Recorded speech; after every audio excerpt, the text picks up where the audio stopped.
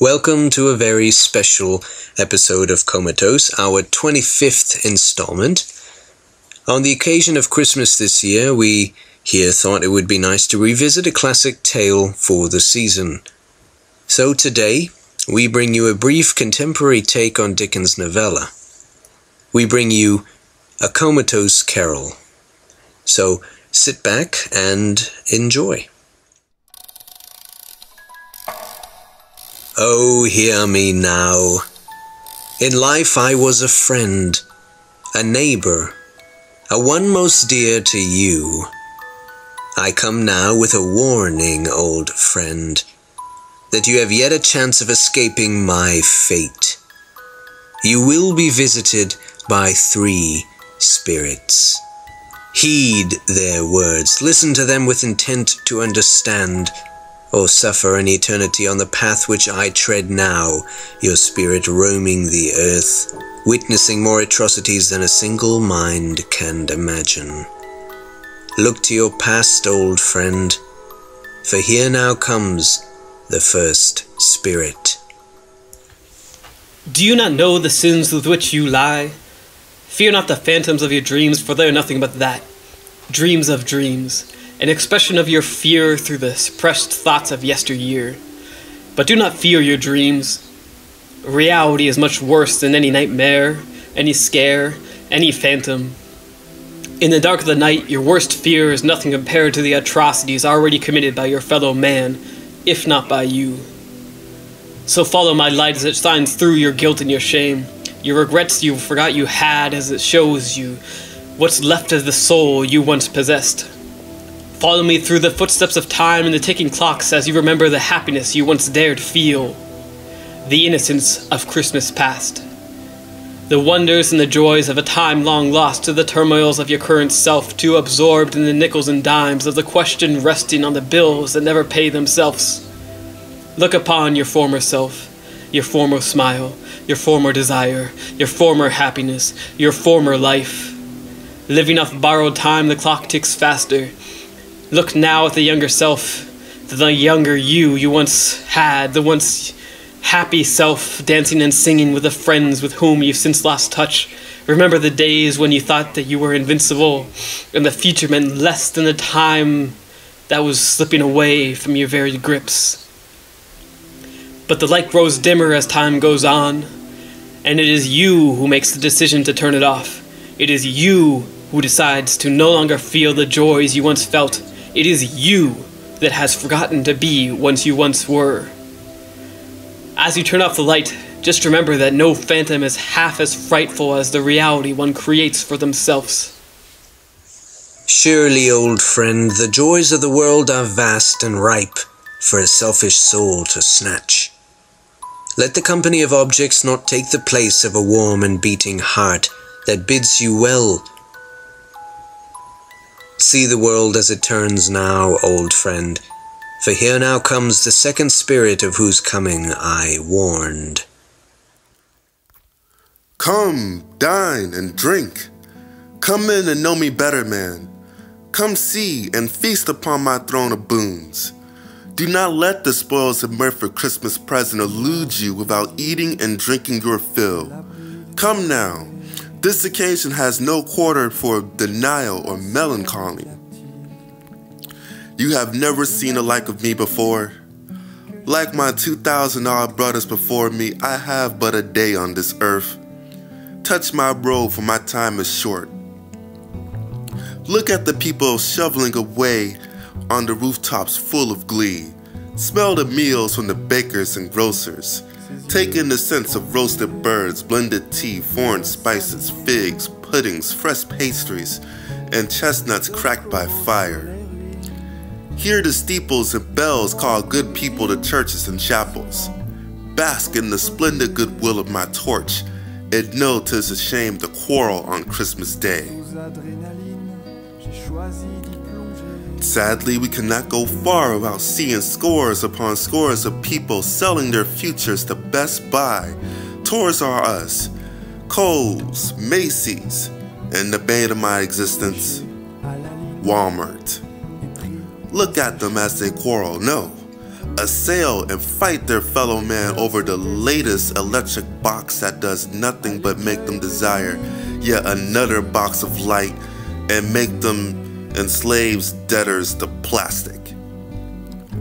My 2014 brothers and I do not stand for this. These strongholds of profit and greed do nothing but turn all aspects of man into a commodity to be sold. The masters of these strongholds hold all of creation hostage. As a human being, the planet is your birthright. But these charlatans steal your birthright, sell it back to you at an ungodly price, steal your birthright yet again, and then admonish you for having little more than pennies to give them in return. Those tasked with protecting the people fight more against those lamenting innocent blood spilt at the hands of the state than power brokers plundering the future of planet Earth. You are right to call that humbug, but you are wrong to call that humbug Christmas. Some claim to have Christmas spirit and know my family, yet their gold lust drive them to deeds of passion, pride, ill will, hatred, envy, bigotry, and selfishness in our name. Do not be fooled by them, for they are as far from us as the east from the west. Remember that and charge their doings on themselves, not us. I do not have long to roam this earth, but in this short time I sprinkle my sweet incense over all the dwelling places of man. I give the desolate places a heartier portion, for they have more want. Look at the family before you. Look at them enjoy their company and not their trinkets. Even they know me and my kindred despite their struggles. The smallest among them know me best. Alas, the boy has but little more time than I. If these shadows remain unaltered by the future, the boy in a myriad of dreams will die. You did not mark the arrival of this impending death before I was born. Why wait until I am old now? You didn't want to know the suffering of others? You were only thinking of what you wanted? Humbug! My time is at hand. Quickly, I must show you the children I will bring forth. Behold, the boy is ignorance and the girl is want.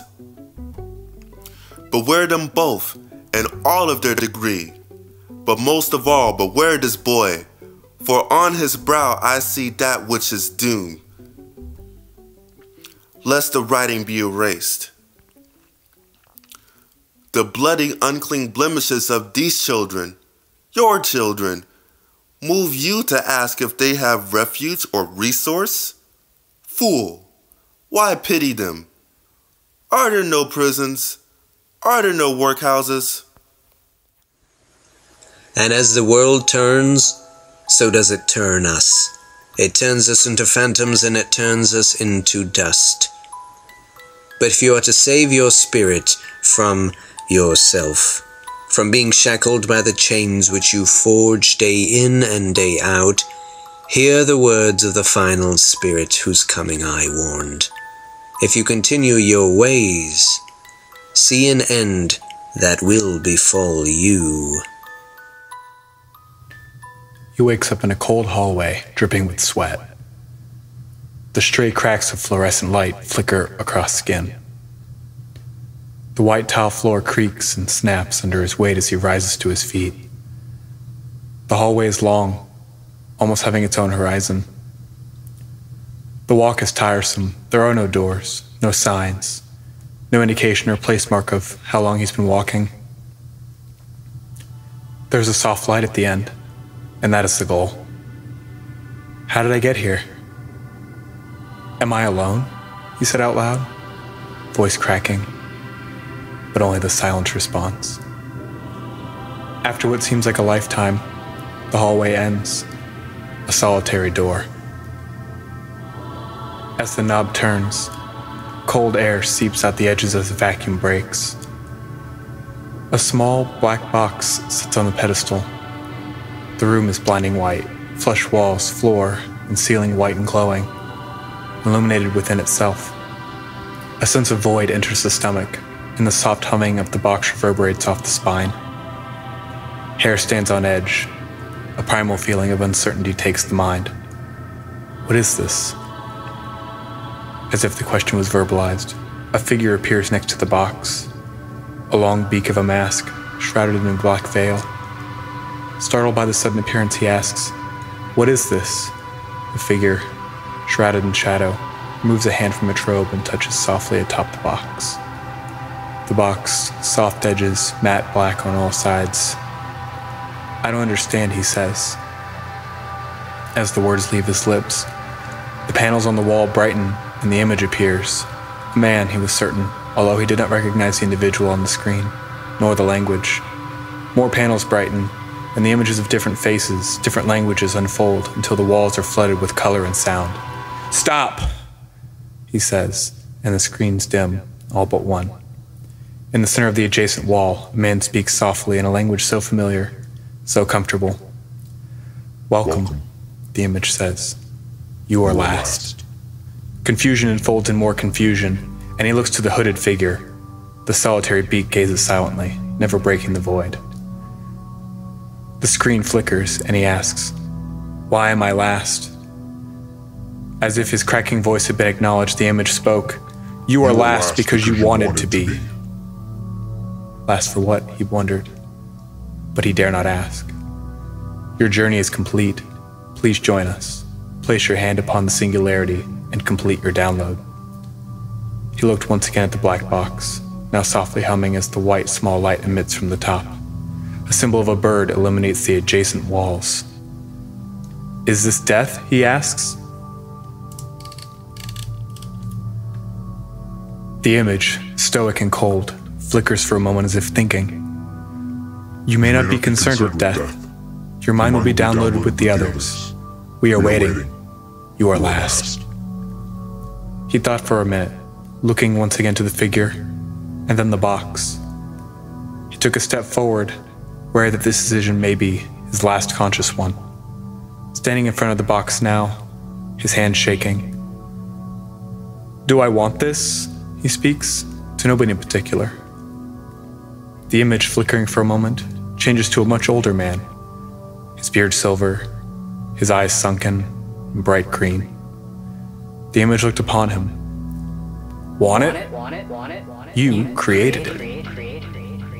As he placed his hand upon the box, the rush of memories, thoughts, logic escaping through his fingertips, the conscience mixing in a personal algorithm with the other ones and zeros, merging with humanity. After a moment, the box stopped humming. "Download complete," it read. He backed away from the box, but the figure stopped him, slowly removing the beak to reveal a void behind the mask.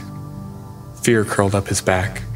He wanted to scream, but nothing would come out. Turning, he saw the door disappeared. This was it. "Thank you, Doctor," said the image, and with that, the figure turned to him, and everything went black. He awoke in a bed full of sweat, his own bed. As he looked about his room, he saw the box on the table. "Do I want this?" he whispered. Whatever you may understand from these spirits, I beg you, old friend, remember the lessons of the past. Live in the present and live towards the future. You have just listened to episode 25. Thank you, and we hope you enjoyed a Comatose carol.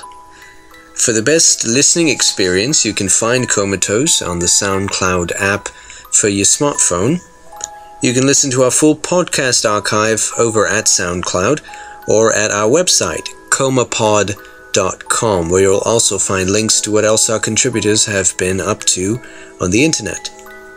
If you enjoyed listening, consider throwing a few coins our way by clicking on the donate button at the top of our website, comapod.com. Be sure to also follow us on Twitter at Comapod1. That's COMAPOD and the number 1. We do like to feature music submitted by listeners, so you're absolutely welcome to email us at comapod1@gmail.com. Thank you again very much for listening, old friend. We will see you next time.